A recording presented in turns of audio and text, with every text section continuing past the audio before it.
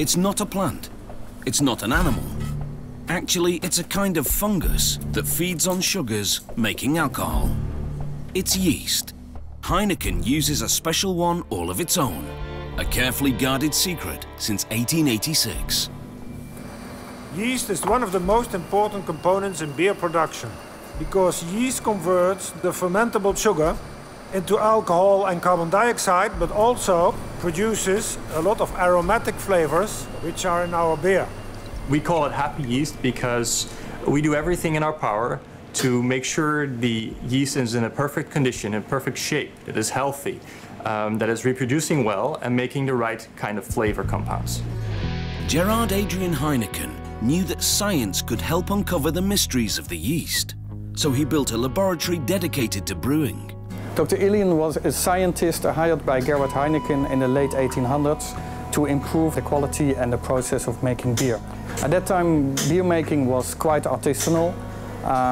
People did not know why the variance in their beer was happening. They got the yeast out of their environment.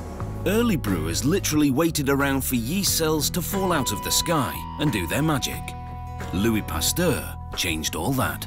They learned from Pasteur that yeast was responsible for making alcohol, and they selected this yeast and then built a process around this yeast specifically to have a constant quality.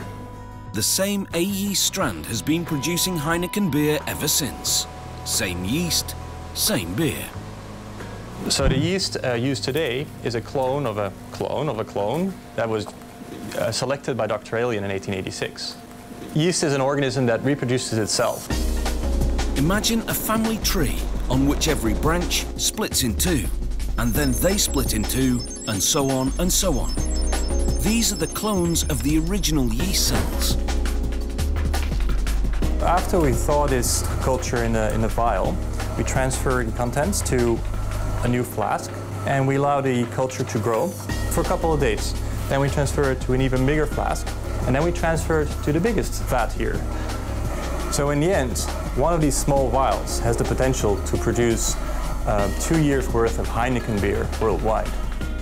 That's over 30 billion litres of beer from one tiny vial. A great example of how they take the smallest ingredient and blow it up to mega proportions.